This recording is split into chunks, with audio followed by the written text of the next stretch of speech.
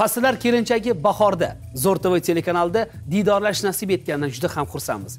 Kirib kelayotgan Navro'z ayyomingiz muborak bo'lsin. Hamisha bahordek ochilib, kayfiyatingiz bahoriy bo'laverishini istaymiz. Zinama-zina intellektual o'yinimizni boshlaymiz. Bugungi shoshlarga omad tilayman. Har doimgidek 3, 5 hamda 7 savollarga to'g'ri javob bersangiz, mobil uyali aloqa telefoniga, changyutgichga yoki bo'lmasa televizorga ega bo'lishingiz mumkin. Demak, boshlaymiz. Zo'r TV telekanalida Zinama-zina intellektual o'yinimiz. Keyingi ishtirokchimiz Obidova Muborakxon, 1980-yil Toshkent shahri Uchtepa tumanida tavallud topganlar. Qiziqishlari kitob o'qish hamda to'qishga qiziqadilar. Hamma ayollar tikishga, to'qishga qiziqishadi. Buni hamma biladi. Shuningdek, taomlarda xonim somsani sevib iste'mol qiladilar. Hozirda esa savdo sohasida hisobchi bo'lib ishlaydilar. Xush kelibsiz. Rahmat. Savdo sohasida ishlar ekansiz, hisobchi ekansiz. Tushlaringizga o'sha raqamlar, kalkulyatorlar kirib tursa kerak. Ba'zida kirib turadi. To'qishga qiziqar ekansiz. Nimalar to'qiysiz? Bolalarimga kiyimlar to'qiyman. O'zimga, tanish bilishlarga to'qib turaman. Begonalarga sotishga to'qimaysiz. Ba'zida bo'lsa, buyurtma bo'lsa to'qiyman. Buyurtma bo'lsa to'qiyman. Necha yildan beri to'qiysiz? 3-4 yildan beri to'qiyman. 3-4 yildan beri. U aytishadiki, bir hali ichiga kirib ketib qolsang, juda ham qiziq, hali o'zingcha gullarni o'ylab topasan, deyishadi. Shunaqa. To'g'ri. Shu to'quvchilikni bir katta ishxona qilib sex qilsangiz bo'lmaydimi? Bu haqda o'ylab ko'rganim yo'q hali. Mana sizga tekin taklif. To'g'ri. Nechta farzandlaringiz bor? 2ta farzandim bor. Maktabga borishadi? Ha, borishadi. Necha sinfda o'qishadi? O'g'lim 7-sinfda o'qiydi, qizim 3-sinfda o'qiydi. Demak, darslarni qizingizga siqib bersangiz kerak. Yo'q, qizim o'zi qiladi. Maktabda yaxshi baholarga o'qiydi. Yordam berib turasiz. Yordam berib turaman. Mana shu farzandi 1-sinfga chiqish boshlaganda ota-onalar deyshadi, ko'pincha onalar 1-sinfdan boshqatdan o'qishadi-da, birga. Siz ham demak 2 marta 1-sinfni boshqatdan o'qigan ekansiz-da. Shunaqa bo'lgan. O'yinimizning shartini bilasiz? Boshlaymiz. Demak, birinchi zinadagi eng oson savol bilan boshlaymiz. Kitob o'qishni yaxshi ko'rar ekansiz, bu kitobni o'qigansiz va qahramonlar topasiz degan umiddaman. Kumushning kundoshi kim? Zaynab. Zaynab. Bu to'g'ri javob varianti, boshqa variant ham yo'q edi. Ikkinchi zinadagi savolni diqqat bilan eshiting. Bizda tez yordam necha raqamga qo'ng'iroq qilinadi? 103 ga. 103 ga. 103 gami? Demak, bu savol aynan tez yordam haqida. Angliyada tez yordam xizmatining telefon raqami necha? Angliyada. Variantlar bera olasizmi? Variantlar beramiz, marhamat. Variantni eshitishingiz mumkin. 15 118 112 999. Angliyada tez yordam xizmatining telefon raqami necha?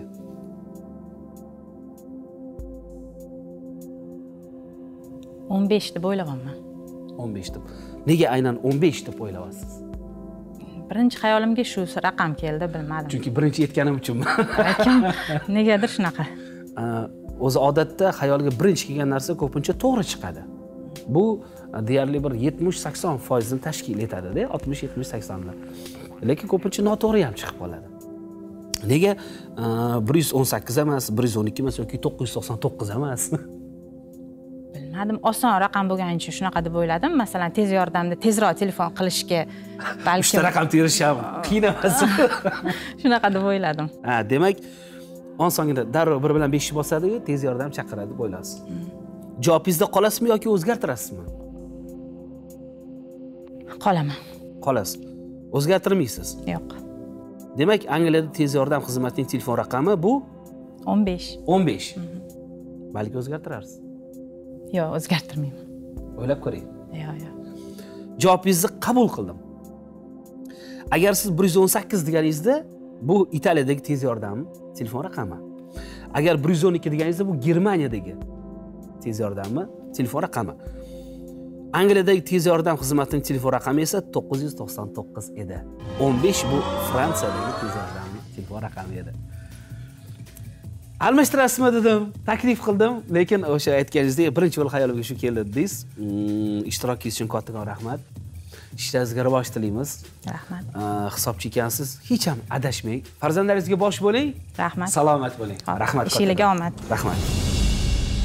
Hayotda o'qish hamda o'qish kerak deyishadi. Zinama-zina intellektual o'yinimiz davom etadi. Keyingi ishtirokchimiz Mahmudov Oybek 1994-yil Jizzax viloyati Jizzax shahrida tavallud topganlar. Qiziqishlari san'at sohasiga hamda futbolga qiziqadilar, to'g'rimi? Albatta. Taomlardan oshxonimni iste'mol qiladilar. Hozir esa kichik tadbirkorlik bilan shug'ullanadilar. Kichik tadbirkorlik u nima? Choyni epingga chiqarishmi? Avvalambor assalomu alaykum. Assalomu alaykum. Ko'rsatuvga chaqirganlaring uchun katta rahmat. Jizzax shahar Buyum bozorida kichik tadbirkorlik bilan shug'ullanaman. Qandolat mahsulotlari. Shirinlik. Menimcha sotguncha o'zi yarmini yeb qo'ysangiz kerak. Yo'q, shirinlik xush ko'rmaysizmi? Shirinlik xush ko'rmaymiz. Endi o'zimiz sotganimiz uchun shunaqa o'zi odatda oshlamlagan oshpaz osh shuncha yemaydi-da. O'shanga o'xshab o'zingiz tayyorlaganingiz uchun shunaqa. San'at sohasiga qiziqar ekansiz. San'at sohasiga qo'shiq aytasizmi? Qo'shiq ham havaskor bo'lib qo'shiq aytaman. Undan tashqari yana san'at sohasiga qiziqaman. Misol uchun Qalpoq hajviy ko'rsatuvida so'nggi sonlarda suratga tushdim. San'atingizga san'at qo'shilsin deymiz. Aytganingiz kelsa rahmat. Oybek, o'yinimizni bilasiz, boshlaymizmi? Boshlaylik. Boshlaymiz. Birinchi zinadagi eng oson savol bilan boshlaymiz. Dunyodagi eng kuchli jonzot. Dunyodagi eng kuchli jonzot? Dunyodagi eng kuchli jonzot. Hamma biladi. Men sizga aytaman, bu maktab darsligidan savol. Maktab darsligidan. Maktab darsligidan. Hozir bilasiz, men sizdan nima so'ramoqchiman? Xo'p, variant so'ramoqchisiz. Variant. Birinchi zinadagi savollardan ham variant so'rashadi. Ko'pincha odatda birinchi zinadagi savol eng osoni hisoblanadi. Mayli Oybek, sizga variant taqdim etaman. Marhamat, dunyodagi eng kuchli jonzot. Variantlar: fil, bo'ri, ayiq, chumoli. Fil, bo'ri, ayiq, chumoli. Kuchli jonzot. Dunyodagi eng kuchli jonzot. Mehnat sevarmi yoki kuchlikmi? Eng kuchli jonzot. Fil. Filmi? Fil. Adashmayapsizmi? Balki ayiqdir. Yo chumolidir. Kuchli jonzot. O'zini vaznidan ko'proq yuk ko'tara olishi bu chumoli. Xo'sh. Balki chumolimikan? Aytaman, dunyodagi eng kuchli jonzot domla. Fil. Fil. Haybatini tasavvur qilgin. Darrov ko'z oldiga fil keldi, qog'otda fil keldi. Filmi? Javobda qolasizmi, o'zgartirasizmi? Futbol to'g'risida savol berganingizda menga qulayroq edi. Endi unda hamma kelganini nimada savol beraylik so'raydigan bo'lsa, unda o'yinda qiziq qolmaydi. Chunki bu o'yinga zinama-zina o'yiniga kelgan ishtirokchi menimcha har tomondan o'quv bo'lishi kerak. Demak, javobingiz dunyodagi eng kuchli jonzot. Fil. Fil. Shu javobda qolasiz. O'zgartirmaysiz. Qoldim. Balki o'zgartirarsiz. Endi xohladim, albatta birinchi savoldan o'tish hech bo'lmaganda. Lekin balki o'tib ketasiz. Balki shu yerda qolarsiz. Xo'sh, eng kuchli jonzot. Ikkita variant tanlasam bo'ladimi? Birato'la 4 ta variant tanlay qo'ying. Yoki to'g'ri javob aytib qo'ya qoling. Ayiqmi-ku? Chumoli. Chumoli. Endi chumoliga qaytdingizmi? Chumoli. Nimaga? Fil katta edi, chumoli kichik. Chumoli baribir o'zini vazniga nisbatan ancha ko'p harakat qiladi, ancha ko'p yuk ko'tara oladi. Shuning uchun chumoli variantida to'xtaldim. Demak, dunyodagi eng kuchli jonzot bu chumoli. Chumoli. Javobingizni qabul qildim. Bu to'g'ri javob varianti edi. Fil deysiz. Chumoli o'zini vaznidan 6 baravar og'ir yuk ko'tara oladi. O'shaning uchun eng kuchli jonzot deb chumoli aytiladi. Vaholanki eng kuchli jonzot degan hammani xayol aytganingizdek, o'sha filga yoki ayiqqa ketib qoladi, uni bahaybatligiga qarab turib. Demak, ikkinchidagi savol. Sal futbolga aloqasi bor ekan. Yaxshi bo'lardi. 1997-yil Italiyada futbolchilar bilan birga kimlarni harbiy xizmatdan ozod qilish haqida qonun qabul qilingan? Futbolchilar bilan birga nechinchi yilda? 1997-yil Italiyada futbolchilar bilan birga kimlarni harbiy xizmatdan ozod qilish haqida qonun qabul qilingan? Futbolchilar qo'shilgani bilan futbolga aloqasi yo'q bo'lgan savol ekan. Ha, futbol deganingizga mana futbol bor ekan orasida. Futbolda o'zini mavzusidan bo'lganda qaysi komanda nechinchi yil chempion bo'lgan shuni so'rayman. Ha, futbolga ish qilyapsiz. Qaysi jamoaga ish qilyapsiz? Real Madrid. Real Madridga ish qilyapsizlik qilasiz. Necha marta Yevropa Chempionlar Ligasi kubogini oldi? 12 marotaba. Adashib ketmayapsizmi? 12 marotaba. Dunyodagi eng buyuk klub Real Madrid 12 marta. 11 marta emasmi? 12 marta. 2 marta ketma-ket oldi. Bu yil ham olarmikan? Xudo xolasa oladi. Xudo xolasa. Endi Ispaniya chempionatini qo'ldan boy berib bo'ldi, menimcha. Tan olaman. Endi umidimiz Chempionlar Ligasidan. Tushunarli. Demak, o'zimizdan savolga qaytamiz. Italiyada. Demak, siz javobingiz. Harbiy xizmatdan ozod etish to'g'risida qonun qabul qilingan. Futbolchilardan tashqari, yana kimlarga? Futbolchilar bilan birga, aynan mana shu sohaga. Mana shu insonlarga.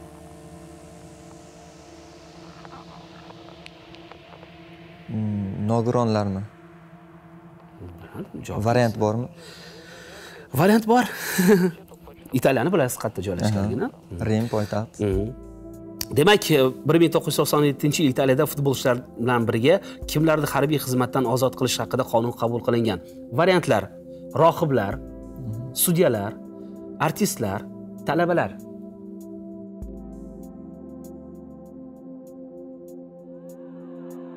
Futbolchilar bo'lgandan keyin menimcha sudyalar bevosita aloqador bo'lgan. Yo, ma'ni o'yindagi hakam sudyalarni aytayotganim yo'q. Sudyalar, suddagi sudyalarni aytayapman. Maydondagi hakamlar emas. Unda hakamlar dedim. Talabalar deylik, talabalar. Nega aynan talabalar? O'qishi uchun, o'qishdan chalg'itmaslik uchun. Shunaqa deb o'ylayman. Undan oldin qabul qilsa bo'lardi, aynan 97-yil poyda o'tirishar ekan buning uchun. Rohiblar deylik. Nega endi rohiblarda to'xtadingiz? Vatikan borligi uchunmi? Bilmadim, mana shu savol, mana shu javob yaqinroq o'xshaydi. Rohiblar. Boya talabalar deb yaqin javob beratdingiz-ku. Endi u uzoqlashib ketib qolib, rohiblar yaqin kelib qoldimi? Endi yo artistlardir, yo sudyalardir. 21-asrdan keyingi bo'lgan voqealar bo'lganda topardim. Demak, 1997-yil Italiyada futbolchilar bilan birga kimlarni harbiy xizmatdan ozod qilish haqida qonun qabul qilingan? Javobingiz? Rohiblar. Rohiblar. Almashtirasizmi, shu javobda qolasizmi? Qolaman. Qolasiz. Javobingizni qabul qildim, Oybek. Agar siz sudyalar deganingizda bu noto'g'ri bo'lardi. Talabalar ham bu noto'g'ri javob varianti edi. To'g'ri javob varianti esa artistlar. Nimaga artistlardan xayolingizdan chiqarib yubordingiz? Bo'lishi mumkin emas, artistlar unchalik emas degan xayol keldi-da. Hamma artist bo'lib ketaveradi-da. Keyin harbiy xizmatda o'tamaydi deb o'yladingiz-da. Oybek, sizning ishtirokingiz uchun kattakon rahmat. Rahmat. Sizga ham rahmat chaqirganingiz uchun. Ishlaringizga rivoj, boya aytganimizdek, san'atingizga san'at qo'shilsin. Oyning jahon orqali sizni ko'rib yuraveraylik. Salomat bo'ling. Sog' bo'ling. Davom etamiz. Keyingi ishtirokchimiz Uralov Husan, 1990-yil Toshkent viloyati O'rta Chirchiq tumanida tavallud topganlar. Qiziqishlari futbol hamda boksni qiziqadilar. Shuningdek, taomlardan onam tayyorlagan hamma taom yaxshi ko'ramandilar. Albatta, onajonlarimiz eng shirin taom tayyorlashadi. Shuningdek, hozirda Toshkent viloyati O'rta Chirchiq tumanida Kasmar kollejida o'qituvchi bo'lib ishlaydilar. Husan, qaysi fanlardan dars berasiz? Marketing, kassa apparatlar va kompyuter ishlash degan fanimiz bor. Bu o'quv amaliyoti o'tiladi, shulardan dars beramiz.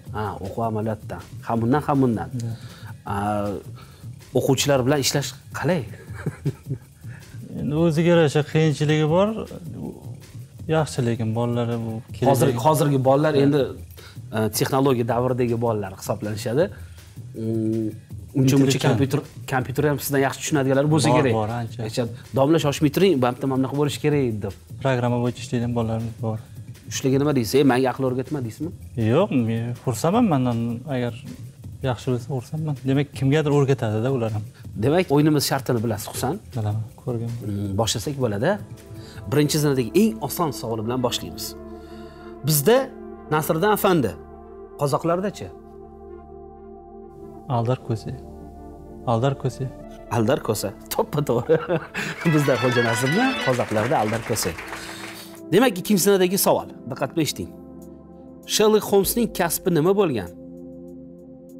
Sherlok Holmes kasbi aniq bilmayman, variantim bor, taxminiy. Variant. Yo, taxminiy variantingiz bor ekan, qanaqa variantingiz bor? Endi ikkilanib turibman. Shu taxminiy variantingizni eshitib ko'ring, keyin sizga variantdan taqdim etishim mumkin. Sherlock Holmes, doktor Watson, doktor. Xususiy isqvor bo'lgan. Xususiy isqvor bo'lgan, ha? Demak, sizga javob variantlarini taqdim etaman. Sherlock Holmesning kasbi nima bo'lgan? O'zini asosiy kasbini nazarda tutib aytyapman. Asosiy kasb. Asosiy kasbini nazarda tutib aytyapman. Demak, javob variantlari: musiqachi, o'qituvchi, kimyogar, shifokor. Sherlock Holmes, doktor, musiqachi, shifokor, o'qituvchi, kimyogar.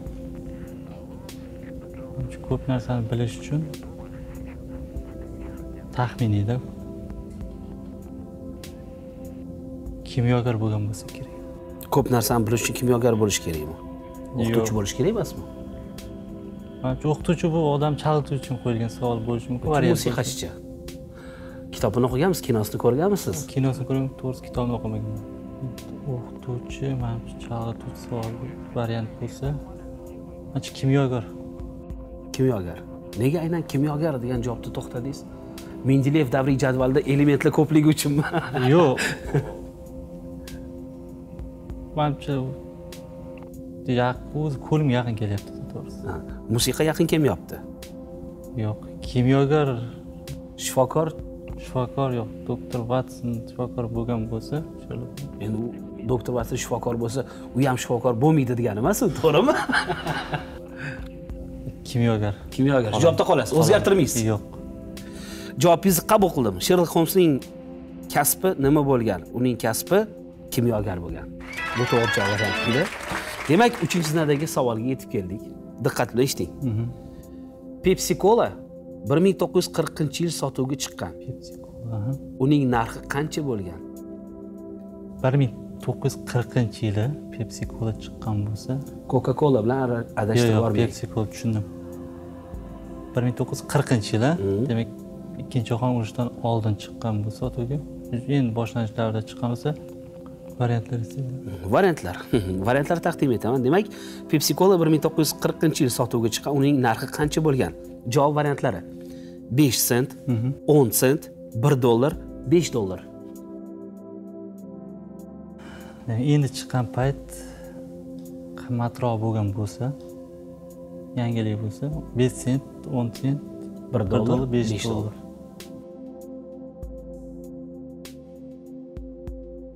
$1. Nega aynan 1 dollar degan javobda to'xtadingiz? Javobingizni asoslab bering. Chunki endi yangilik bo'lsa, bu 1 sent bo'lsa, bu arzon bo'ladi. 5 dollar. Narxi tushib ketadi demoqchisiz.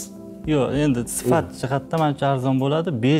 5 dollar u qimmatli qiladi. Qimmatli. O'rta xalqqa menimcha shu payt 1 dollar bo'lgan bo'lsa kerak. Men taxminiy javobim, men ham bilmayman. O'qimagan ekan. Demak, 5 sent emas, 10 sent emas, 1 dollar. 5 dollar emas. Yo'q, 1 dollar. Shunda qolasiz. Balki o'zgartirasiz. Yo'q. O'zgartirmaysiz. Qat'iy javobingiz. Qat'iy. Shikoyatga o'rin yo'q deydi. Baho qo'yayotgani ham qat'iy, mana shu senga 4 qo'yaman dedim, 4 qo'yasizmi yoki sal ko'zingiz bo'shlik qilib 4 qo'ymoqchi edi, mayli 5 qo'yaman deb orasizmi? Yo'q, ko'ngil bo'shlik ketmaydi. Bilim saviyasiga qarab qo'yamiz, tartib nizomiga qarab. U ko'ngilchan bo'lsangiz, bola taltayib ketadi ertaga. O'qituvchi baribir qattiq qo'l bo'lish kerak, a? Обязательно. Demak, Pepsi Cola 1940-yil sotuvga chiqqan, uning narxi qancha bo'lgan? 1 dollar. 1 dollar. Javobingizni qabul qildim. Agar aytganingizdek siz 5 dollar desangiz, bu qimmatli qilardi rostdan ham.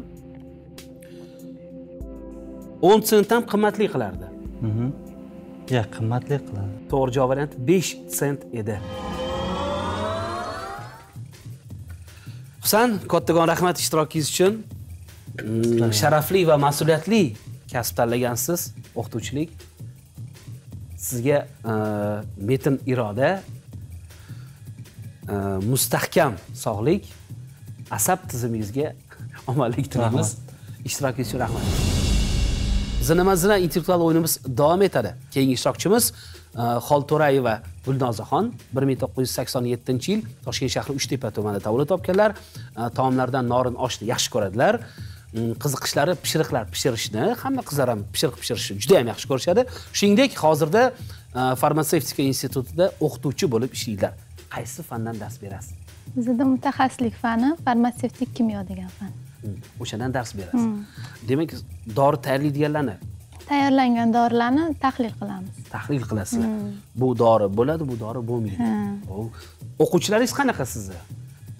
O'quvchilarim Qiziqishadimi? ha, qiziqishadi. Endi hozirgi kunda dorixonalar juda ham ko'p bo'lgani uchun ham u yerda o'sha provizor, farmatsevt kerak bo'ladi. O'sha narsalarga yetkazib berasizlar. Albatta. Ko'p talabalar o'sha o'qish jarayonida ishlashadi. Tunda o'sha dorixonalarda. Bunga qanaqa qaraysiz? Bular agar o'g'il bola bo'lsa, darsga hammasi ham emas, tajribasi ularni ishlagani tajribasi ham oshadi. Kunduzi darsga keladi.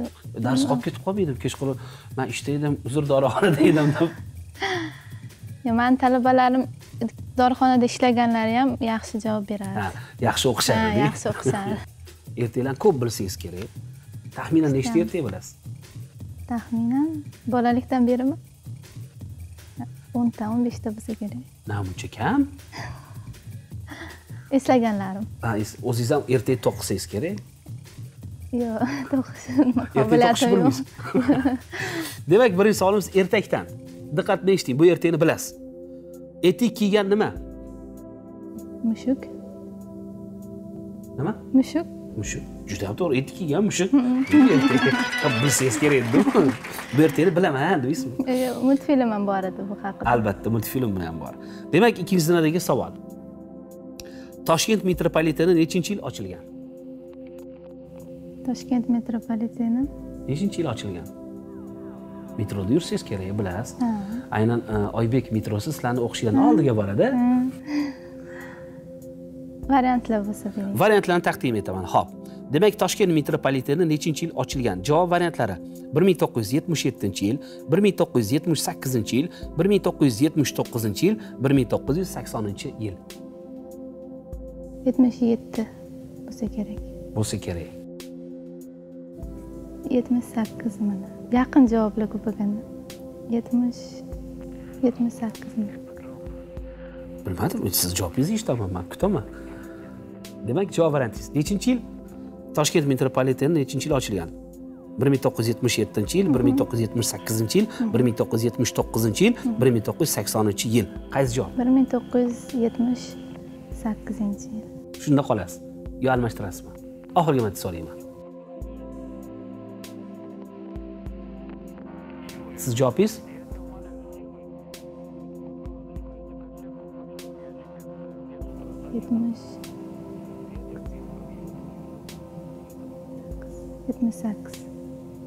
Necha? 78. 78. 1978-yil demoqchisiz.